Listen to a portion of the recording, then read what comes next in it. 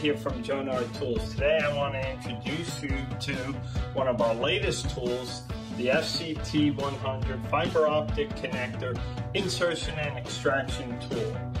The FCT-100 is used to insert and remove small form factor connectors in fiber optic patch panels used in fiber to the home, outside plant, and other fiber optic applications.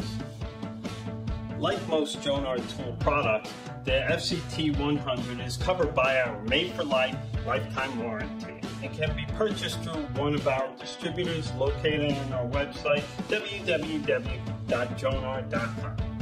The FCT-100 has a 3.5-inch long jaw, making it easy to reach into deep and crowded patch panels without disturbing adjacent cables.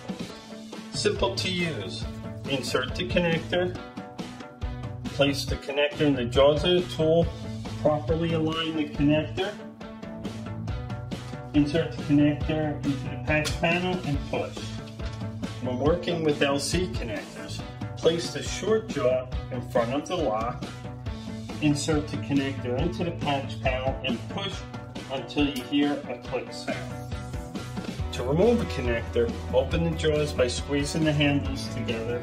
Place the jaws over the connector, slowly releasing the handle, and pull.